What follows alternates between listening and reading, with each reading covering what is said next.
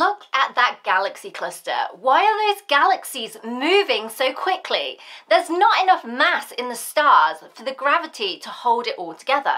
I know, it must be some unseen matter holding it together. We'll call it dark matter. Oh, look at those galaxies. Aren't they traveling a bit fast? They're all moving away from us at accelerating speeds. Must be some kind of unseen energy driving the cosmic expansion. We'll call it dark energy. What is dark energy and dark matter? I don't know, some kind of placeholder for everything we don't understand, I suppose. Hey Space Cats, I'm Dr. Maggie Lou. Welcome back to my channel. It's time. ESA's Euclid mission launch is imminent and it's going to solve everything about the dark universe and unravel its mysteries. Do dark matter and dark energy actually exist? And if so, what's their nature? Euclid will answer all of these questions and more, and in this video I'm going to tell you how. The European Space Agency have built a 1.2 meter telescope equipped with two instruments, the Visual Imager, VIS, and the Near Infrared Spectrometer and Photometer, NISP, to send to space. Euclid was originally scheduled to launch on a Soyuz rocket from the European spaceport in Kourou, French Guiana. However, due to the Russian invasion of Ukraine, ESA was forced to find a new launch vehicle for Euclid. ESA's Ariane 5 rocket, unfortunately, was retiring. The last Ariane 5 launch would be in June, and there was a big queue because everything else planned for Soyuz launches also was scrapped. So there was no way that it would make it in time, especially because it would have to be redesigned to fit the fairing. Ariane 6, the next generation of Ariane 5, is still nowhere in sight. Who knows when it will become operational, and it's quite a bit more expensive. So in the end, the new launch vehicle for Euclid is SpaceX's Falcon 9 rocket, scheduled for the 1st of July. Now, here's the catch. Euclid is going to the Sun-Earth Lagrange point, L2, 1.5 million kilometers from the Earth. It's a stable orbit, which means that the spacecraft can stay there without much fuel. Also, it's home to JWST. However, it's also a very distant object which requires a lot of fuel to reach. The Falcon 9 is primarily designed for launching payloads into Earth orbit, including satellites, resupply missions to the International Space Station, the ISS, and various other space missions. Falcon 9 has never been to L2 or even into its vicinity. I'm not even sure it's powerful enough to reach there. A bigger rocket like Falcon Heavy would have been more appropriate, so we'll just have to cross our fingers and wait and see. Okay, you may be wondering why Euclid wants to go to space in the first place. Why not just build this telescope on the ground? Well, Euclid's main scientific job is to measure the shapes of galaxies for gravitational lensing.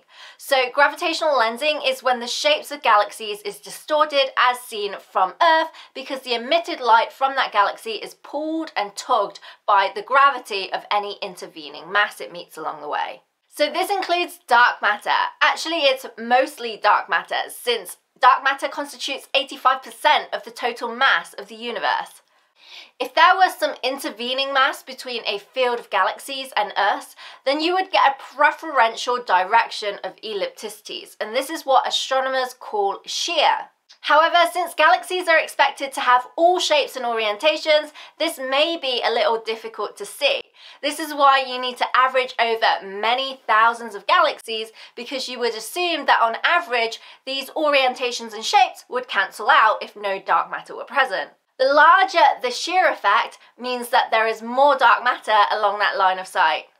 But gravity is not the only thing that affects what the galaxies look like. Gravitational lensing changes the shapes of galaxies by less than 1% on average.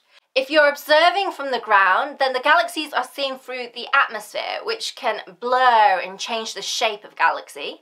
You have pixelization due to the limited resolution of your camera, but thankfully VIS has 36 16 megapixel detectors, so equivalent to 610 megapixel resolution images in the visible sky. And lastly, you also have noise. By taking the images from space, we'll remove the convolution introduced by the atmosphere and greatly improve our ability to measure galaxy shapes. Euclid will observe a third of the entire sky, skipping over the dusty galactic disk of the Milky Way, And from weak gravitational lensing measurements, it will be able to map dark matter in our universe, the thing we thought we couldn't see. But its gravity allows us to infer where it is. But not only will Euclid map the dark matter of our universe, it's also going to make a 3D map of everything in the universe, because Euclid is equipped with NISP, a spectrograph which will be able to measure the spectra and hence the distances of galaxies out to a redshift of 2.5. This means that it will be able to see galaxies that formed about 10 billion years ago.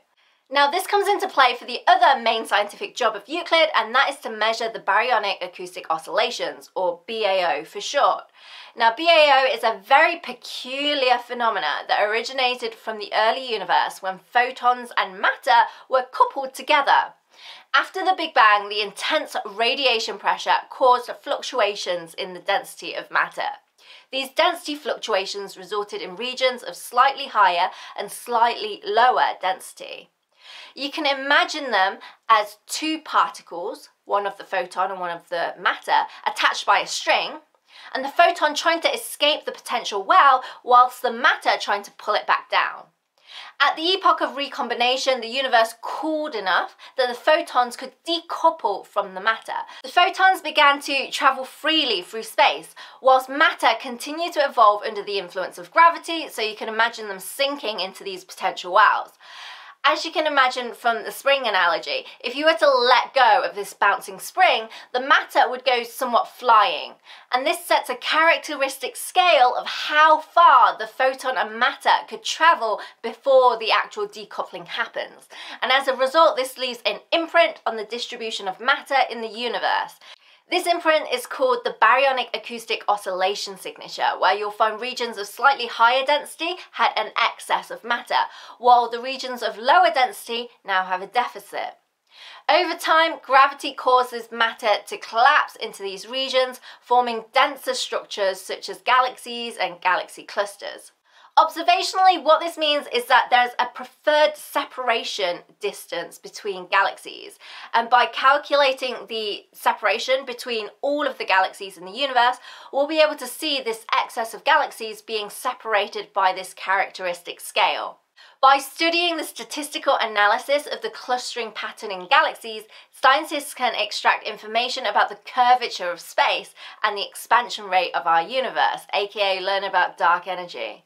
So this has been a super long video already, and I actually have so much more to say. In particular, I want to tell you about how Euclid will help us rule out many dark energy theories, but I'm going to have to leave it for another video. If all goes smoothly and following the 30-day cruise to L2, Euclid will be surveying the sky for an operational time of 6 years. But that's all for this week's video. If you enjoyed it, please don't forget to leave me a like, share and subscribe.